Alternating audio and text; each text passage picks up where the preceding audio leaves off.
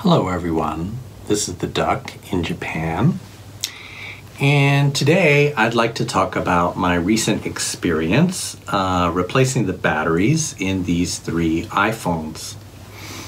This experience has caused me to reflect about some similar issues that I've experienced in roasting coffee in this pan.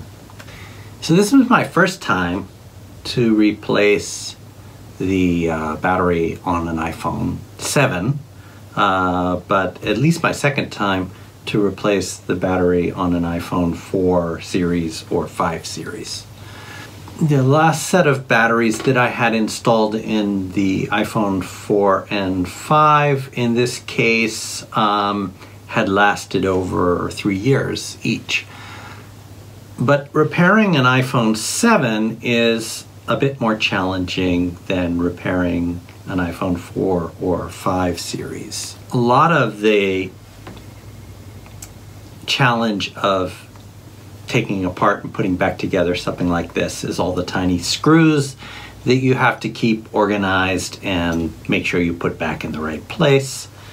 But increasingly, there's another issue, and that's the use of these very sophisticated adhesives to adhere both the batteries inside to the structure, but also in the case of the iPhone 7 and above to adhere the screen to the back case. That's a new thing that wasn't in the iPhone 4 or 5. But it has some great advantages in this case, because it keeps the iPhone 7 and above much more water resistant than the iPhone 4 and 5 were. So here's where the analogy of roasting coffee comes in.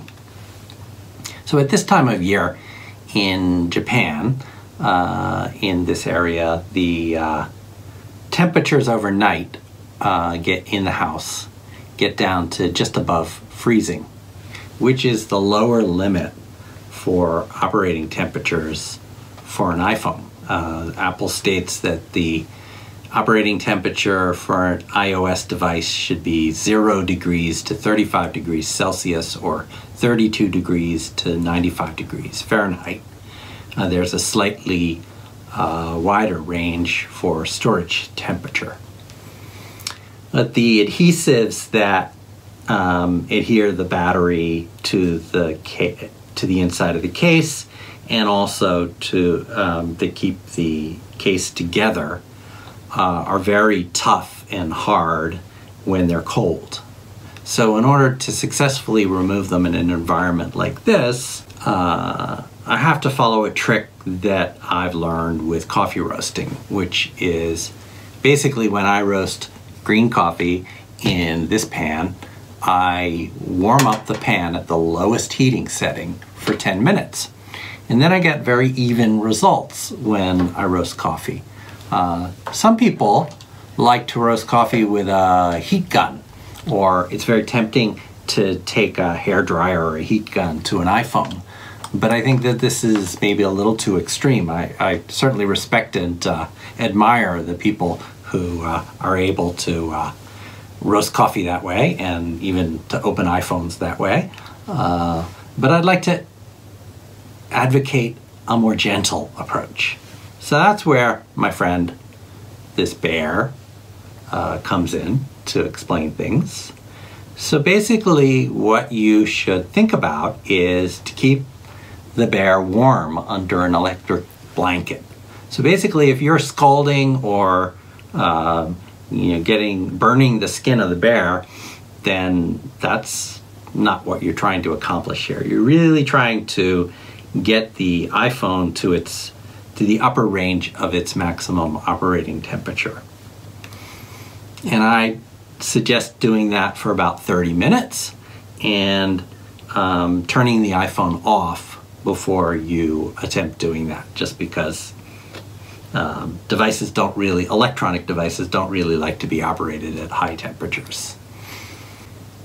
that makes removing the adhesives on the back of the battery and opening the case much more easy. And when you're done, in order to get the adhesives to adhere strongly, I would suggest to keep the iPhone under pressure. There's a trick from iFixit, which involves putting coins on the back of the phone and then putting a large book on it and keeping it warm for about half an hour. And then turning off the heat, letting it sit, and when you're done, you'll get a nice hard seal. So now I'd like to show you a time lapse of the process of replacing the batteries in all of these phones.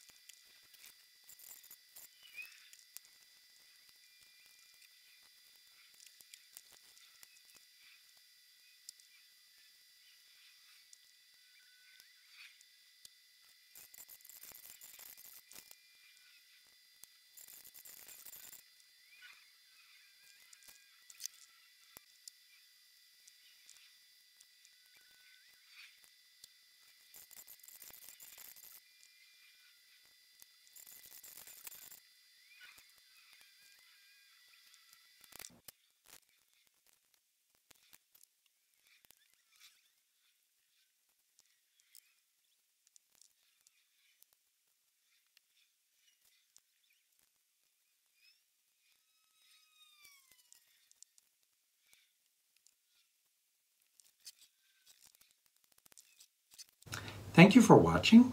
I'd also like to thank iFixit for their wonderful tutorials on battery replacement for these phones. They have a terrific page about dealing with the adhesives that are in the iPhone 7 and above, which I'd highly recommend.